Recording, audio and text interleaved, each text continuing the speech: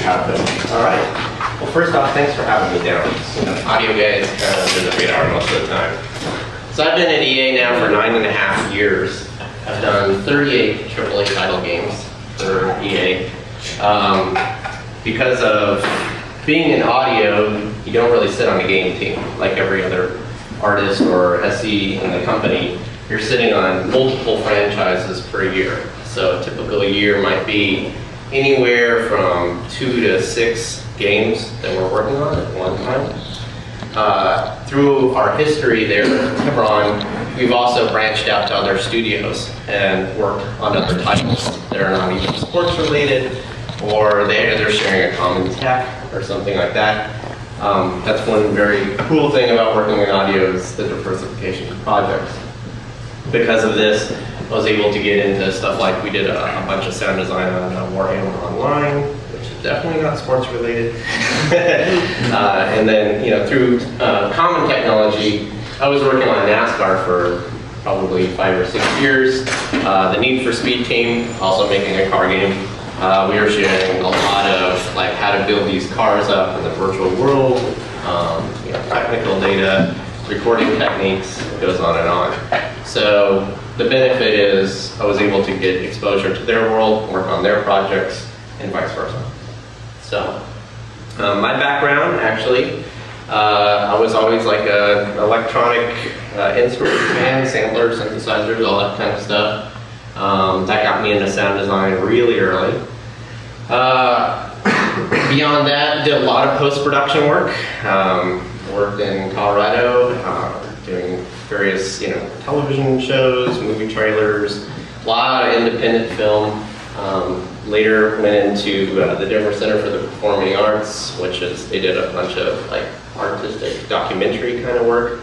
Got to do a lot of large-scale recordings, choirs, orchestras, that kind of stuff.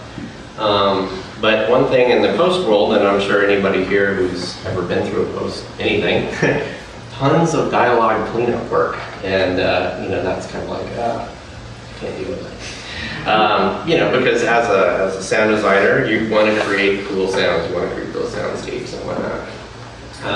I wound up on a project that took me out to Skywalker Sound, and I was like, this is great, and I got to sit down with Laura Hirschberg, and we were talking about big league projects, right? They were talking about stuff that they had done, like they had come off Titanic and all that other stuff. And I was saying, so, this must be it. And it's like climbing to Mount Everest. And she goes, yeah, if it wasn't for all the dialogue cleanup. And I was like, it's like climbing to Mount Everest and finding a 7-Eleven up there. Okay, back down. And I decided to change my industry. So I jumped into video games back in the era of the PS2 and the original Xbox. Then I came into a completely different set of problems. So I was used to large format consoles, big Pro Tools sessions, all those kinds of things. And I, had listened to games, and I'm like, they can do so much more with these games. They can make them sound so much better than they do. What was the deal with that? Maybe they just, didn't have a lot of audio guys that were savvy in it or whatnot. When I actually arrived, I found out what the deal was, is that you were trying to fit all of your audio experience into 2 megs of RAM. So that was the issue, right? So out the window goes pretty much everything I knew about post-production and all that. And then back into my window is information on how to program sampler, which back in the day was like an IS-1000. And that's where you started your prototyping. If it could work well in that environment in a 2 meg window, you were going to be successful in putting together sound for a video game. So changed my mentality, got into a lot of third-party tools like Reactor. I don't know if they're using Reactor fans here, which later I learned you could pretty much do anything you wanted to in audio. Matter of fact, in NASCAR, last year I did 2007, 2008, the entire game I did in Reactor. So, sound design, engine design, how it worked through, all kinds of modes. It's a fantastic tool. I'll actually go into that a little bit. So later you're welcome to ask me any questions about any of that. But I'm going to go ahead and start the formal presentation here. And this is how to avoid top 10 mistakes in game audio. So I'll kick this off right here.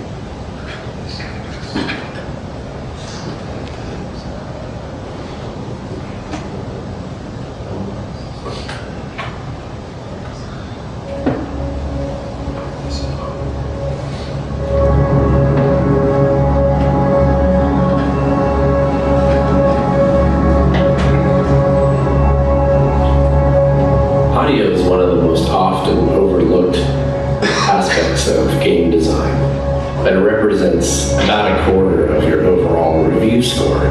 So if you look at games on Metacritic, you'll find that the majority that are getting greater than 75 ratings also have significantly higher ratings in sound.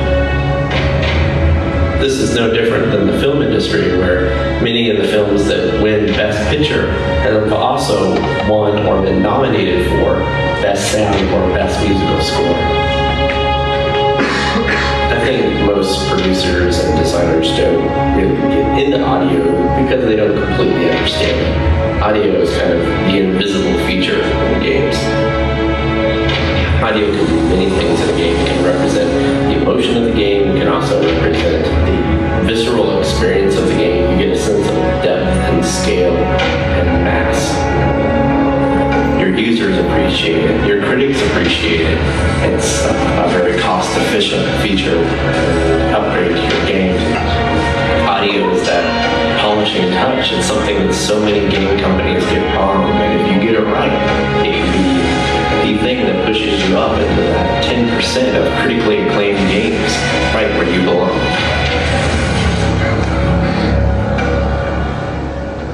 All right, so that was the intro. So the number 9 mistake, audio is a one-person job. Used to be, back in the day of like a card, it was the lead programmer. And he would be the guy that converts whatever that we're trying to make into that set of code that will run. And all you were doing was basically manipulating kind of like analog technology. And that's where you got all the loops and weeps. So that person would do the graphic presentation, the runtime presentation, and the audio presentation himself. Later on, as game consoles started getting into the PS1 era, going into the PS2 era, the sound abilities of the consoles increased significantly. Now you could actually load in a PCM sample and some kind of compression. So the sounds were crude, but they were more realistic than the analog tones that we heard, simple tones that we heard earlier in the gaming industry. So then there was the aspect of, yeah, well, we still have the guys that can create it, we just don't know where to get the source. So there was always the, well, we can buy some CD libraries, but then it's like they don't know anything about editing, they don't know anything about how to master a sound or whatnot. So then sound designers in a traditional fashion entered the industry. They start recording dialogue, they start putting in actual music. It could stream at that point, and some sound effects. But at that point, what was going on, it was a bunch of guys creating WAV files, most of them outsourced, sending it to the programming staff. The programming staff would take those files, hook it up somehow in game, usually direct, C++ or C++, and just trigger it manually. Because of that, you found game experiences were incredibly redundant, so you kept hearing the same lines of dialogue, the same sounds, repeating over and over and over again. And so it was more realistic, but it was also more really annoying, right? So as consoles started to evolve and we understood like the PS2 and the Xbox better, sound designers started going out and just trying different things, or they were manipulating the runtime engine. And then all of a sudden you're hearing games like Halo and stuff coming out, which they're suddenly streaming in multiple channels of audio. They're doing surround sound. They're doing, every time you trigger an action, you're hearing different results. So it became a more complex job at that point. And at the industry, at this point now, we are in our latest generation of technology. This would be like the 360, PS3 currently. And here's the breakdown. So you have a dialogue designer. You have your traditional sound designer. I'll just kind of break through all these. Music composer, technical audio artist, and a software engineer dedicated to audio. Going off here, so a little breakdown of what these people do.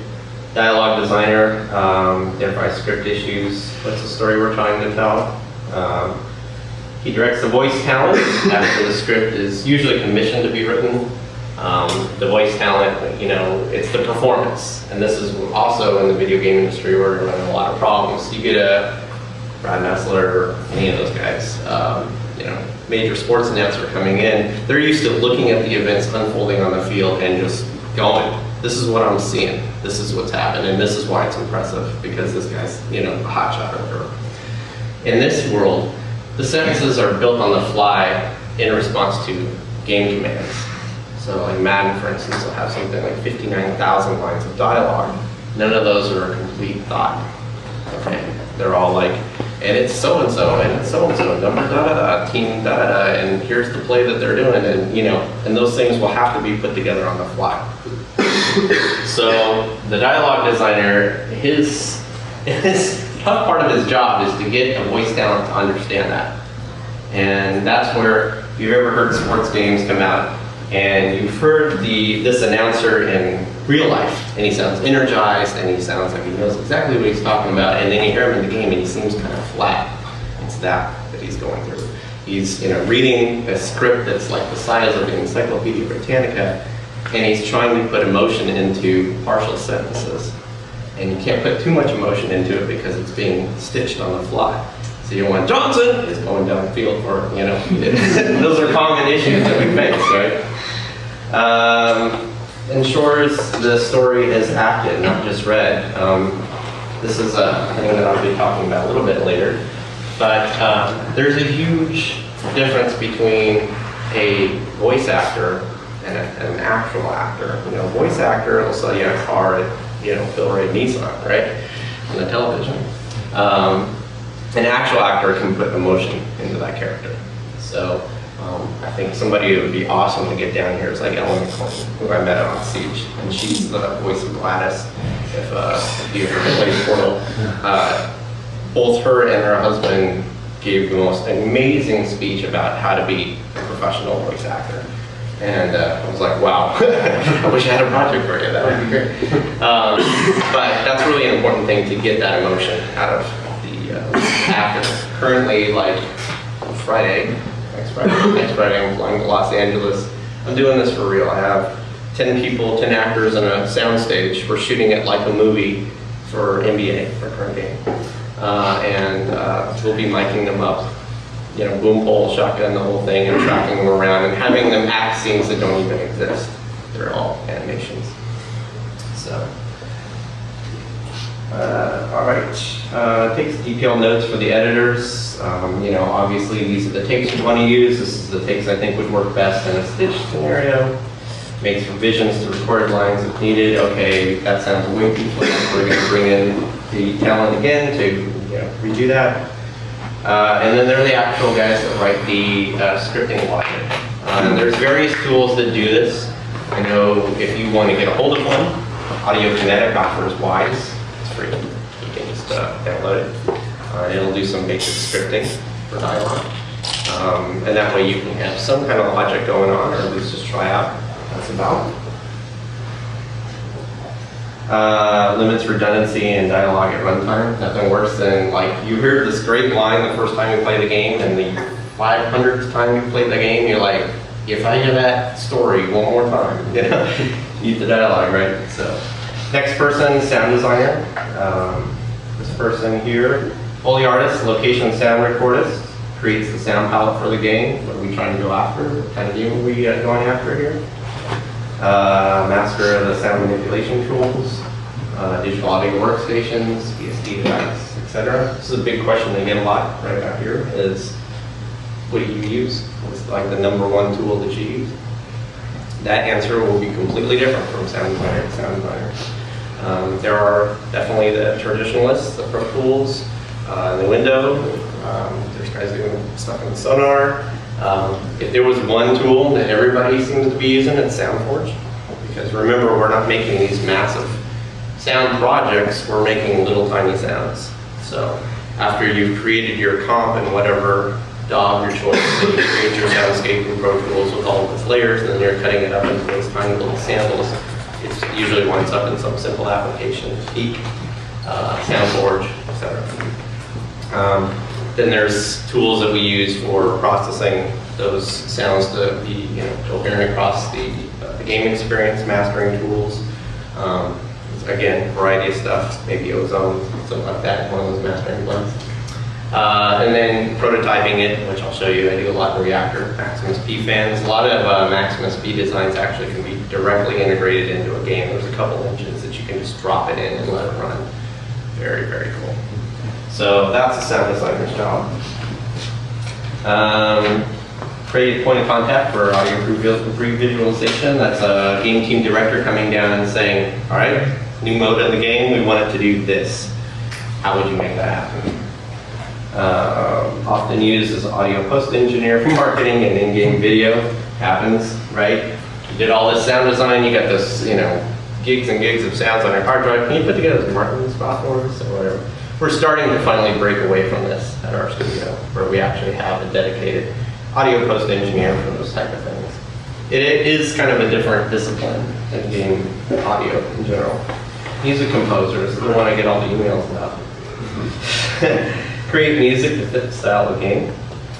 Works closely with game team producers to create the emotion of the game. It's the one that everybody goes, ah. No longer an in-house position. Music composition in general has been shut down inside of at least EA. And one of the big reasons is because of the flood of composers in the market. Certainly, 10 years ago, to have an incredible game score, maybe somewhat symphonic or whatnot, that was something that cost $100,000, right? And you needed some very specialized people to pull that off. Nowadays, $5 grand. You can get your nice computer, get a copy of Symphobia, you got whatever music software problem you have or program you have. You can create some really impressive sounding stuff. There's a flood of composers coming out, and they're not just like kind of good, they're like really good. I get demo reels all the time, every week from people all over the world that I listen to, and I'm like, man, if I was 1/10 that composer, and because of that, there's only so many things that we require. And that doesn't mean we never compose some music. Occasionally things that we compose are like, you have a little 10, 20 second presentation thing that happens in the game, you just need a little filler. So those are the kinds of things we've reverted to. I think the last major composition I did was about 2 years ago. We did a couple tracks for Tiger Woods 11, just because their schedule was very, very tight. Technical audio artists. This is kind of what they regard me as. They're often a sound designer or has that background responsible for mixing speech, music, and sound effects. That's not like in an external application, that's actually on whatever console we're working on. So on the, for instance, 360, I have a mixing utility that syncs with the console, and it throws up what kind of looks like a Mackie mixer. And it allows me to dial in, all the different groups of sounds and kind of what I want. It's a very crude EQ system. It has an effects setting that you can send to one internal convolution reverb. And then you can save whatever snapshots you want. And the game triggers, basically, if there's a certain event that unfolds in the game, it can trigger a snapshot, the game can change its mix. Kind of like a live production drum guy. Is it a proprietary tool or is it licensed?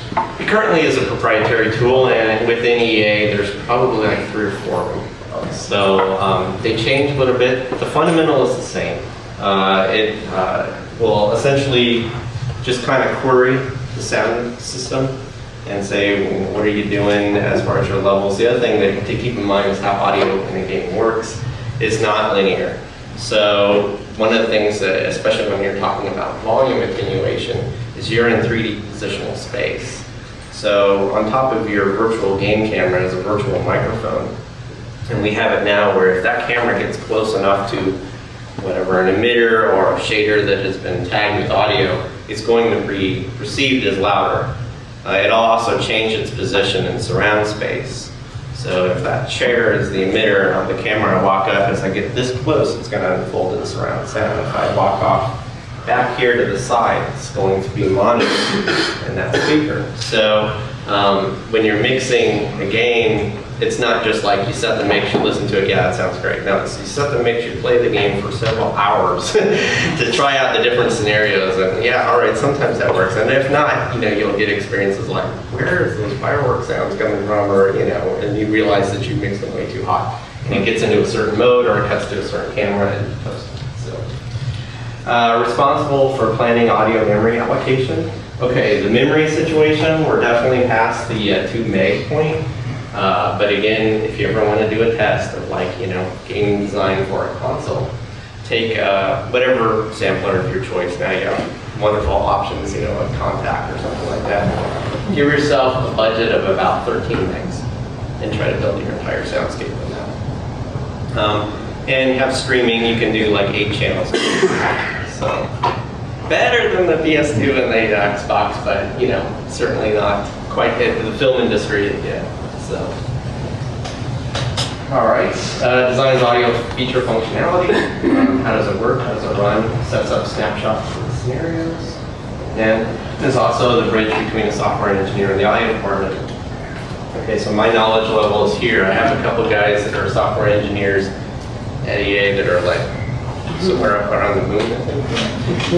And when you're trying to talk to them about artistic design of audio, really the best way you can do it is show them a prototype, show them a Maximus P project, show them a Reactor project, because they're looking at how is it functioning, versus a verbal thing or a written thing. Other things that help them if you do prototypes and like Vegas or something visual where they can see if it's a tangible thing. Okay, your result is just trying to get louder, it's just trying to loop, those kinds of things. That is a major help for them. And then they actually, if it's something that your current system, whether you're using Unreal or something like that, cannot do, they can possibly do in code. All right, so audio software engineer, they're the master of the runtime system, well versed in programming languages. If your game calls from the audio system, hey, can you make it, can there be an event for, running on the field, we want to get different velocities, so if it's going faster, we switch to this running set of foot samples versus walking samples. Yeah, sure, and they look at those kinds of logics in the physics engine. Optimizes audio performance, stuff like, you might have a bunch of streams, but they're on layer 2 of the disk as it streams around, and you're getting latency, and you're like, oh man, it's sounding weird, it's off time. Could be just where its position is and how fast the disk is accessing it. Balances memory allocations, which is always fun. It's usually the team going, yeah, we need another 2 megs from audio. Works closely with sound designers for debug, trying to troubleshoot problems.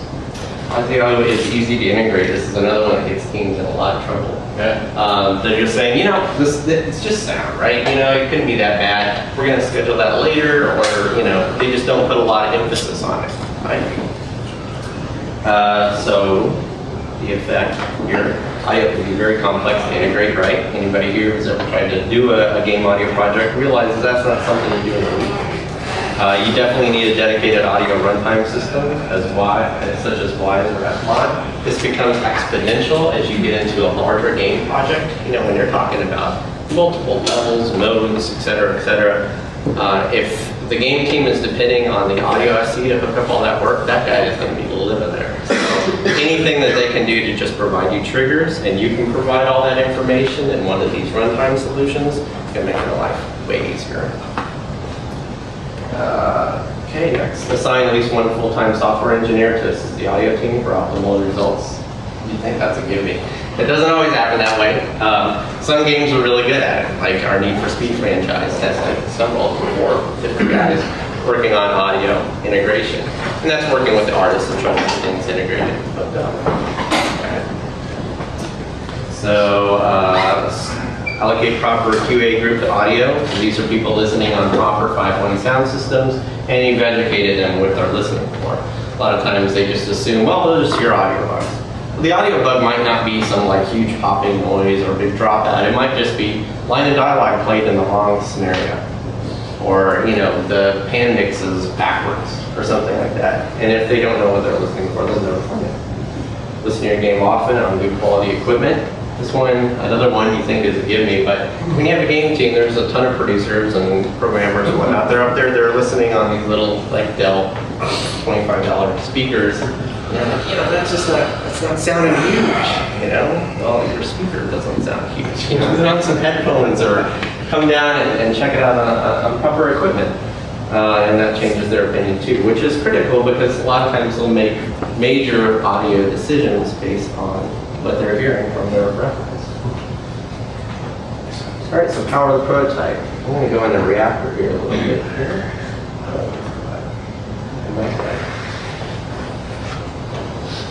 So this is how Superman's sound design started about 2.5 years ago, and that is with the interactive prototype. What you're seeing here is this is a product called Reactor. It's made by Native Instruments. It has tons of MIDI input. You can build anything out of this: synthesizers, samplers, effects processors, whatever. But what we built out of it was the original engine for Superman. And then what this specifically is this flight engine.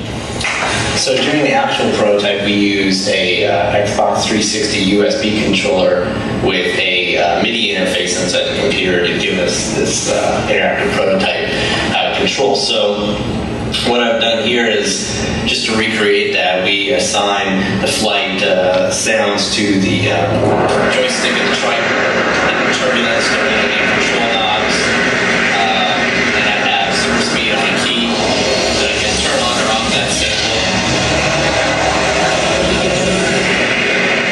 What that gave us is just this incredible ability to play around with dynamic sound and try out different things before we were committed into getting it into a game and having development spend a month on it or whatever. It was a way to work out all the bugs and details and make it work we really wanted to before we had to do anything. And the nice part was, with this tool being so fast, we were able to build this entire flight concept in like a day. And once we documented everything and got it into a text format, it was only a couple days before it was actually in the rough version of the game.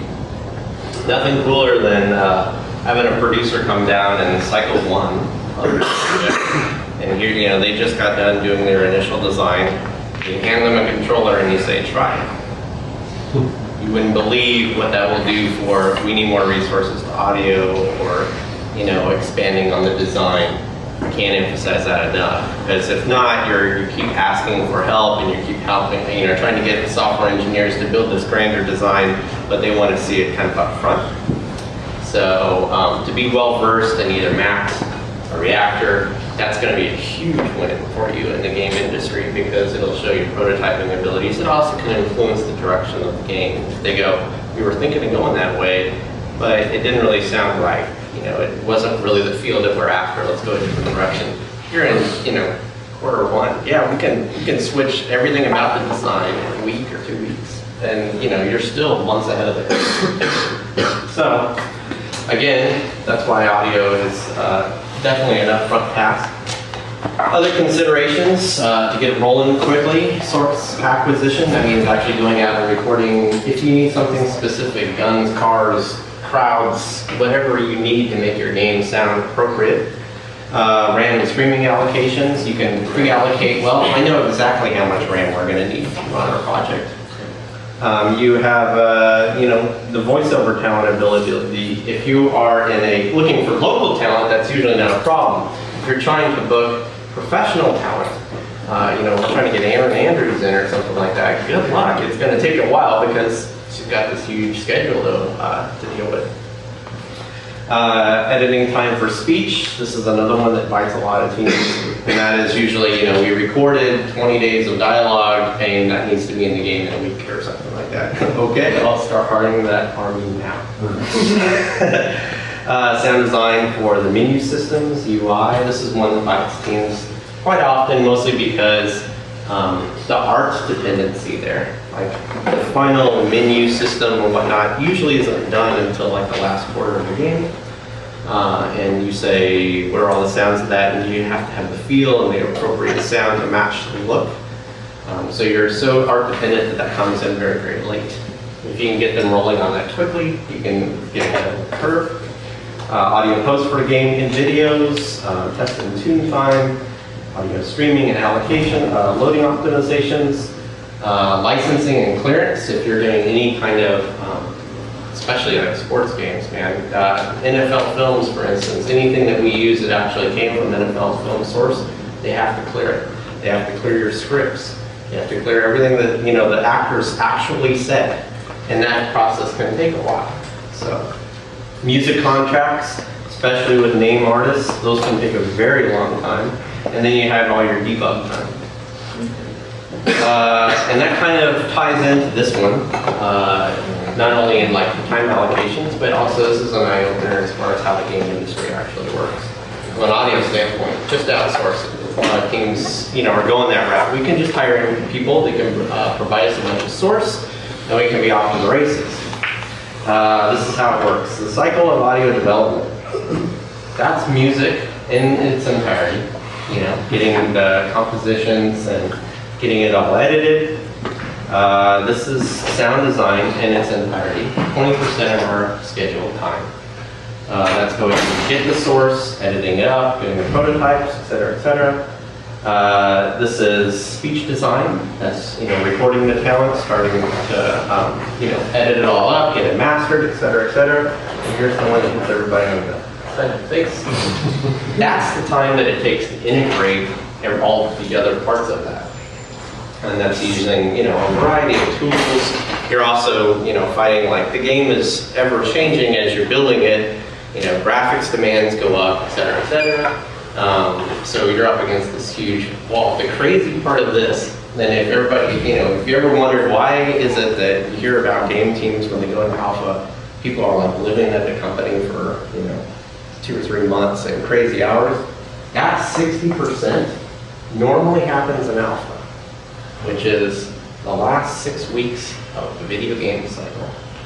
And so, you try to get as much into that curve as you can earlier into the design, but it really depends on your dependency. Is the game ready to run audio correctly? Do they have integration time? Is there software engineering available? Do they have the RAM available? So those are the things that are really, really tricky. And if you outsource it and you're a team that really doesn't know what that curve looks like, it gets very hairy at the end of it. So large percentages of audio happen in the alpha. Teams underestimate the designer and engineer dependency. It's just trading ideas. Audio is very art and animation dependent. Memory allocations can change. Most teams lack proper audio monitoring, which we talked about earlier. QA doesn't always know what to listen for. Outsourcers rarely commit to one project at a time. So if you are like, oh, we're having an editor, some artist or composer dealing with it, they might be doing 3 or 4 other games at the same time. So that's the relationship. Number 5, this actually hits you more on the review side, using video game sound cliches. And what's great is because so many producers and sound artists, they work in a vacuum. They think, this is the only game that's ever been made. Some of these are the ones that crack me up the most. This one. Flight Other Galaxies, but the headset still sounds like a 1976 CB radio. So it's like every game has that can, we're going out with that. This is, as me speaking out to a group of artists, start thinking of what would you do in that scenario. You were handed the Mass Effect franchise or something. How would you make it feel high tech? How would you change the sound from the cliche? Those are the things that kind of, you want your audience to accept what you're trying to do, but you also want to present it in a different way. This one, producers always get a big moment. Oh, let's add a heartbeat effect, which is funny because every producer has ever said that to me. It's kind of felt like they were the first ones that ever come up with that. Like, don't we have play all the games that have that in there yet? So again, as artists, even if you get that advice, you're like, okay, we'll go with something like that, and you try to come up with your own version of that, your own take of that, that's your own signature. Matrix swoosh for slow-mo. This is like what's trending in Hollywood kind of request from a producer or whatnot. Yeah, in this movie they have this really cool sound, and you can base something off of that. But again, try to make it unique and something that will fit into the genre of game that you're working. Quick and beep are the only 2 desirable sounds for the UI. This one, I spend a lot of time dealing with UI, and mostly I wind up talking a lot with the art directors and just say, what is the kind of presentation are you putting up there? What kind of elements are the screens made of, like glass slides, or are they doing some kind of like energy field or metal or whatever, and you base your sound palette on that. And what happens is once you get that done, when you're playing it, it just feels right because it looks correct. You know, it's like they see a glass thing moving around, they hear the sounds of glass or something, you know, skating around. They're like, okay, it seems appropriate, and they accept it easier. If it's out of place, that's the kind of sound that you go, well, something's up with the audio sound. Every action in sports needs a line to explain as if you could actually, you could not see it. This is something that we fight with all the time in a sports game. You know, we used to have like play-by-play that would literally call it as if you were hearing it on a radio and you're not actually seeing it. He's at the 10, he's at the 20, you're like, dude, he's already passed the 20, he's already sees at the 10, and you're saying it every single play. And that's not giving me any information. Now we're starting to do different scripts where, you know, maybe the first initial plays will say something of that nature. But later in the game, you know, he's done this run several times, and he usually gets stopped here by this. Or, you know, they're running this pattern again. And that pulls the player away from, okay, I'm just doing a game, but that actually the game is responding to their actions and telling them different information, so maybe they can actually play better. So this is where you might not just tie lines of speech to yard markers, you might tie lines of speech to AI, right? The AI is swing left. Oh, you know what? He ran this play last time. They're coming at him from the left now because, you know. And that way the player is like, whoa, that's creepy, you know. But it also adds to the realism. One huge crowd for hours on end. Just on our current in-studio project, we recorded 38 games in surround sound in their entirety to build various crowd sets. Because a crowd in a sports environment is a living thing. It's thousands and thousands of people, and they are ever changing. If the game's a blowout, half of them go home. They're like, not interested, the crowd sound changes. If they're sitting down, the crowd sound changes. If it's a really close game and it's like the end of, you know, a huge battle, the crowd is going ballistic, it changes. So there's tons and tons of source that you need, not just that one droning crowd, which would easily be perceived as white noise. Loading a gun is as loud as firing one.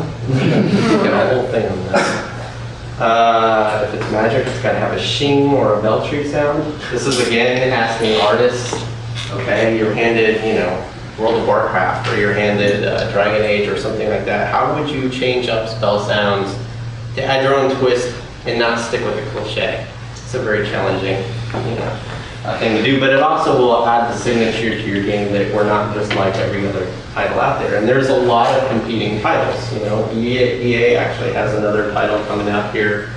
Trying to think, it's the one developed by 38 Studios. We're calling it Copernicus, or have been for the past couple of years. It's going to actually change. It's up online, so I can talk about it publicly. The trailers are anyway. But essentially, it is a World of Warcraft type game. And again, we're trying to, you know, those artists are looking for unique sounds to add their own style to this. Hit sounds are over the top big. This is really easy. When you come into sound design for video games, you want everything to be big. Every sound needs to be like the greatest, hugest, most amazing sound. But the trouble is, in video games, as you know, sounds are being triggered so fast and they're stacking on top of each other. You can have like 260 sounds playing on top. If they're all big, your mix is just completely blown out. So you have to, you know, do things like, just as you have a, like, I don't know if any of you guys have like one of the drumming programs where if you hit the snare at a lighter velocity, it's playing a completely different sample versus if you're just smacking that thing as hard as you can, it's playing a different sample. You can do that in video games. You can have hit sounds that are based on velocity, and there's certain brackets that if you, the player is hitting you from 2 feet away versus running half a field and then laying you out, it'll play a completely different sample for you. Acoustics don't apply no matter what the room size is. This used to actually be a hardware limitation that, you know, we just didn't have the real-time reverbs and whatnot that we have available now. But we're starting to do all kinds of stuff with audio where audio can reflect off the surfaces, and you know, you can get a different effect if it's, you know, in a room that would be procedurally or perceived as carpeted or acoustically treated versus being outside, that kind of stuff. Epic music must all sound like John Williams or Hans Zimmer. This one I always point out, anybody see Tron? Yeah. Yeah, okay, so Daft Punk did the soundtrack to Tron. One of my favorite recent scores in cinema. Actually, I went out and bought that. And I liked it because, first off, it didn't try to be, you know, the typical epic music that you heard in other movies. It had traces of it, but it certainly had Daft Punk's signature in it. I think that that's critical if you're, you know, trying to work on a gaming franchise. So many of them have already had a history. So you try to blend in whatever you're doing and pull in some element. In Tron, they're pulling in that whole electronica world kind of element into it. So keep that in mind if you're, you know, doing any kind of major composition for a game. Back at dynamic range. This one hasn't been called out in the press quite a bit, but it certainly is something we talk about all the time. You notice this in the music industry a lot, where, you know, albums from the 1970s or whatnot had a pretty good amount of dynamic range, and nowadays you import one of those on a SoundForge, everything looks like a brick. Why that's crazy is in this next slide here, and that is loading it is the loudest firing one. Audio levels for broadcast average minus 20 dB with peaks at 10 dB. That's why when you're watching a movie, you know, you'll have some dialogue, and there's a car chase, and there's a big explosion, and it seems like that's a huge event because of the dynamic range that has occurred. You play a lot of games, you know, you'll notice that that's not really going on that much. It's, you know, like I said, you got the guy loading the gun, it sounds as loud as firing it, bombs sound the same as the gunshots, cars sound the same as, you know, jets, and this is the reason why right here. Audio levels for many video games average 0 dB with peaks at 0 dB. 0 dB is as loud as you can possibly make the console without it turning audio off. So, we've been, you know, trying different experiments with this. Matter of fact, our initial release of NCAA, we released a broadcast spec mix, and we waited and watched. In Operation Sports, sure enough, there comes the thread. What's up with audio on NCAA? And I had to turn my amp up to like minus 30. And we were cracking up. We were like, oh man, you know, it's the dynamic range thing. And we actually did tweak the mix a little bit to bring it up a little louder, but we still kind of stuck to our guns on that.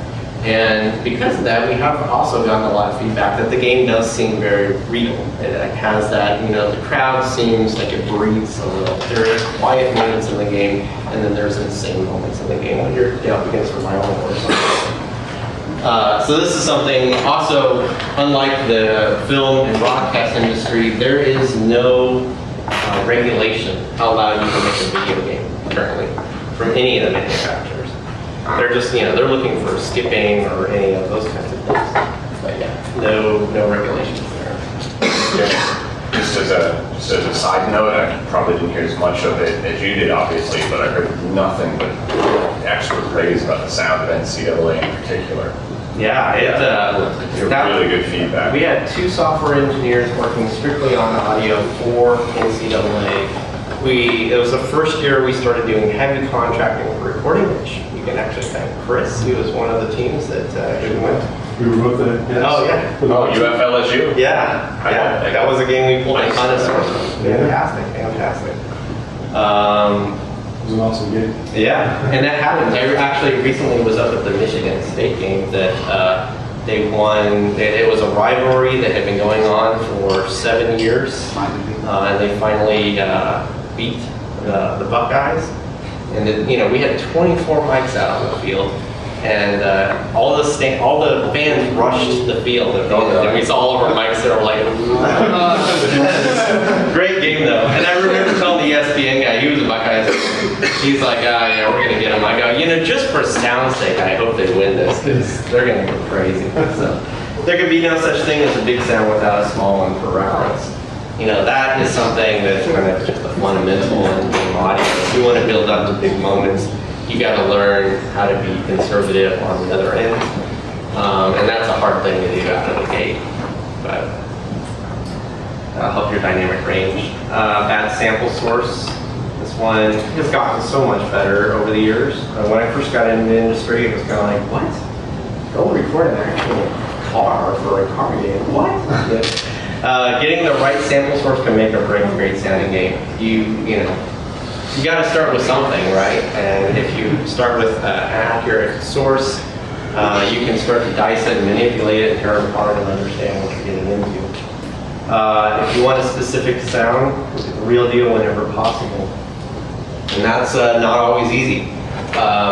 Things like we want to go get crowds for the NFL. And the NFL owns all rights to everything shot in their stadiums. So you have to get their clearance to actually walk in the door.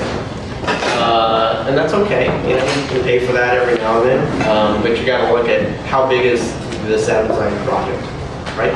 So you got to say, what can we get for banging for the buck? And like in college, they're totally cool with us recording. So we can go out and record every college game. And we can pull from that source and cross-pollinate into other franchises. We did with Blitz and whatnot. We used a lot of NCAA stuff. Just because it's readily available. So we're on staff contract for remote recordings. This used to be, let's just send a guy here locally, see if he can go to, if you're recording a car thing, go to a car meet or something like that, see if you can get somebody to do something funny. We found that, well, there might be, a company out in like Texas building supercars or whatnot. We don't want to fly our whole staff out there, so we'll hire somebody who's an expert at that. Need for Speed hires a guy named John Pesso, who is, if you IMDb this guy, you're going to be like, that's like every film, man. I mean, it's just this mile-long resume. He's like a recording expert of cars. He's done stuff like I Am Legend and Pearl Harbor and all these other kinds of stuff. You fly him out there with his, amazing equipment, and he records everything for us, and then we send it back, and you have this just pristine source. Everything's 5.1, 96K or a bit. You can manipulate that forever. It's great, and it's really not that much more expensive than if you were trying to, fly your own staff out there.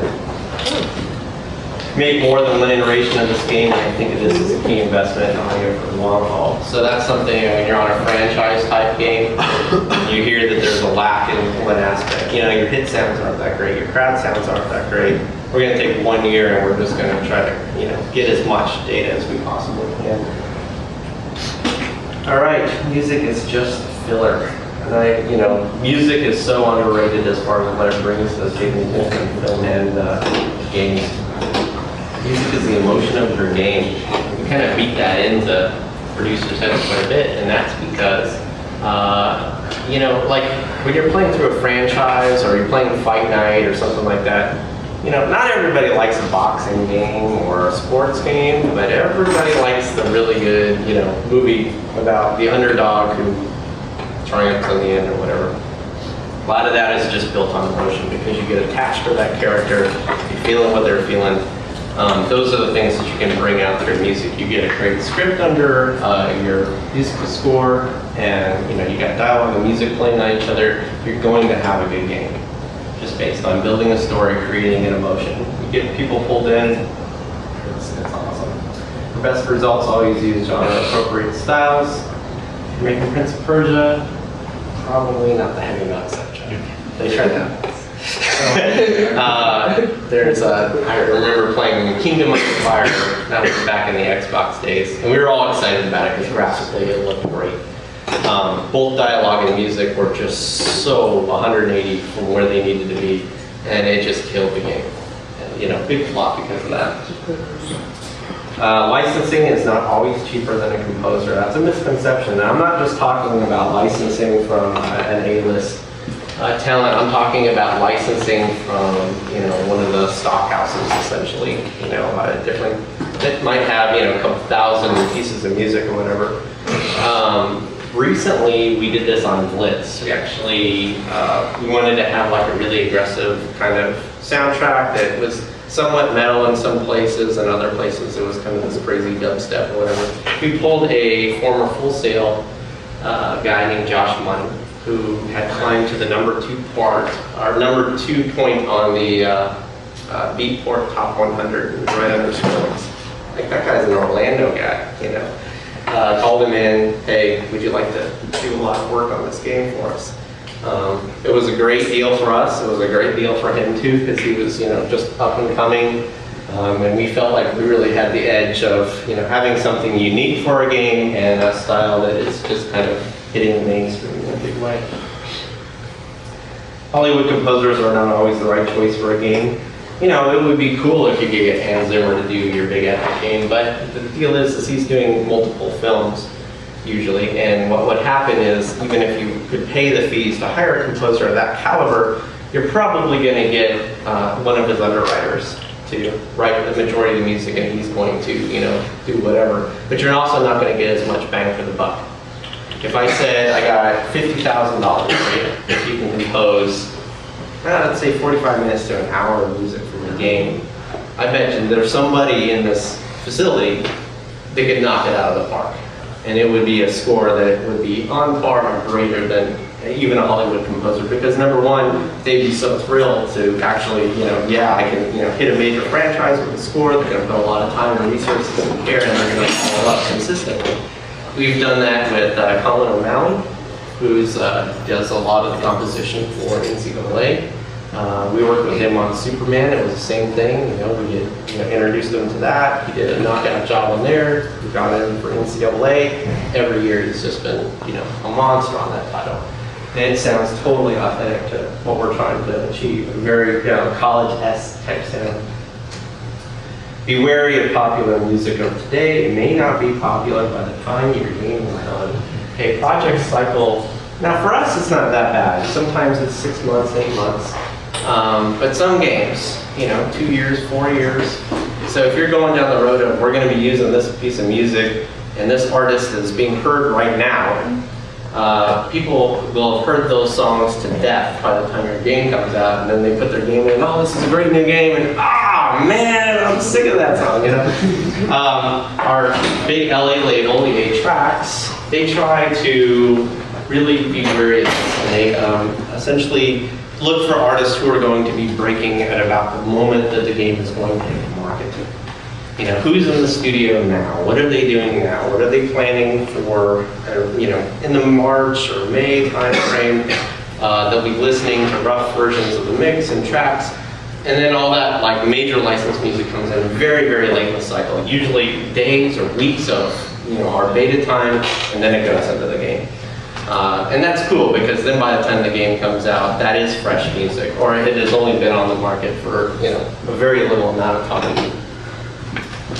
The other thing is a lot of people dismiss the attachment fans can get to a piece of music that's in the game.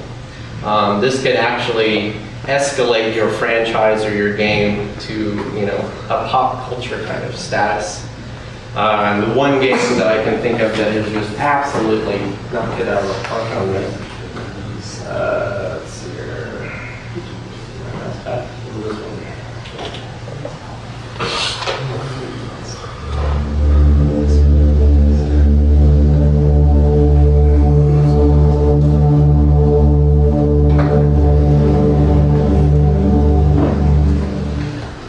This was a triumph.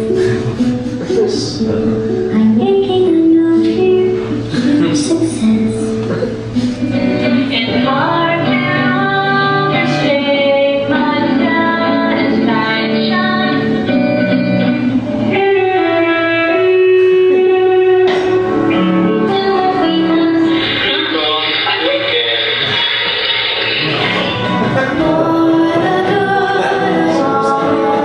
Except the ones who are dead. But it's not satisfying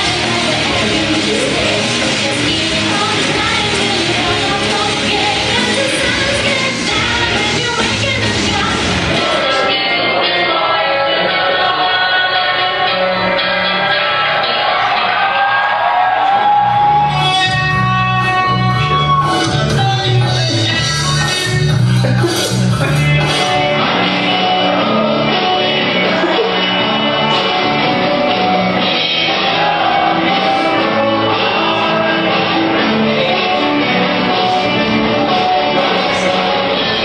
Tore me to pieces and threw every piece into a fire as they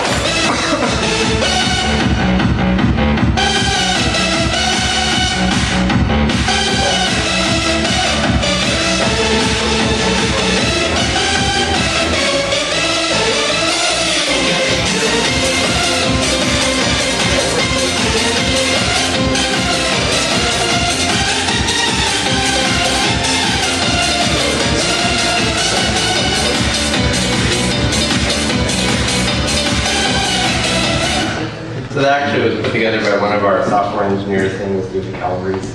And we were really, I mean, it is true. Portal was just like a little supplemental to the Orange Box title. They were really pushing Half-Life at that time. But it became a phenomenon, and of course, led to its sequel, which is pretty outstanding. So the number one mistake you can make in video games is bad dialogue. We've seen this, very first thing you'll ever read about audio in a video game is what they thought of the commentary. And nothing will kill your audio score like this. Whether it's, you have somebody in Madden that they're like, it doesn't sound like he really does in real life, sounds monotone, sounds robotic, whatever. You get slammed harder, and you can have this incredible sound design behind it. So contract with professional when you're doing your dialogue, that's another thing. A lot of teams, just make some stuff up. What do you say, or just pull some lines from TV. This really helps if you, find somebody who knows whatever it is that you're doing. If you're doing a science fiction game, hire a sci-fi writer. Hire somebody that's known for that. And they're going to get compelling dialogue. If you're doing sports stuff, try to find people who are actually announcing for sports to help you with, writing the script, or contract them to help you write the script. You can go a long way. Doing casting call as if for film, if you're hiring, non-major talent, and you're looking for specific voices, have an open cattle call, just like you would for any film, and bring them in and hear the different voices. We did this in May, and we found some great voices that way. You might sit like a week in the studio with hundreds of people coming in, and you're like, another one of these? And some of them are really fun. But, you do find your few people that are just total ringers for it. Hire actors, not basic voice talent, as I went over earlier. If it's possible, record as if on location. This not only will give you a better performance, but it also gets the actor way more engaged. If they're just standing behind 2 sheets of glass and they got the stand and the monitor and a microphone, they're going to get kind of mundane after 20, 30, 150 pages of dialogue. It's just going to be like, okay. But if they're actually moving around the soundstage and acting out the part, acting like they're saying things, showing the visuals, they're going to be way more energized in recording. I always use the same microphone for each actor for the entire project. Nothing worse than having stitched lines. And this was recorded on a U87. This was recorded on some broadcast mic or something. And it stitches between those 2 lines. We're like, who's the third guy that just entered the booth? So that's one of those, continuity kind of thing. Record the scenario, not the script when possible. This is another thing that we really started doing a couple of years ago, and that's where, a talent would come in and they'd read the script and they might not really say it that way in real life. And I know Madden himself was a big advocate of this. We'd just say, okay, that's the scenario we're trying to get across. It's 4th and goal. This team's been down. If they really make this is a game-changing event. What would you say here? And then have them look at the line and either improv on that line or deliver something that is totally unique. Again, you'll get a far more realistic result. So you don't even need a big script. A lot of teams are now starting to break it down to, they only have like 2 example lines and the scenario listed. Record plenty of variations of generic and often played lines. Last thing a person wants to hear is that same line of dialogue hit and hit over and over again. Your average player is in the game 40 hours. So that's something that's a mandatory thing. If you have that bucket of, these are the, sort of outpost guard guy or whatever, and you walk up to him, every time he talks, you should say something different, or at least try to have him say something different. All right, set up a logic system for speech playback on simple bits. This is what I was talking about earlier. Don't just call everything that they see. Try to have something like there's a result of it. And that doesn't even need to just be speech, It could be like in a war game, if like a big bomb goes off, all the ambience dies down, like all the animals ran away or something like that. You want people to notice those kinds of details, that things are constantly changing. Keep them engaged in what you're doing. All right, I know that was a really long presentation, so I am going to open up the floor for any questions that you have about anything.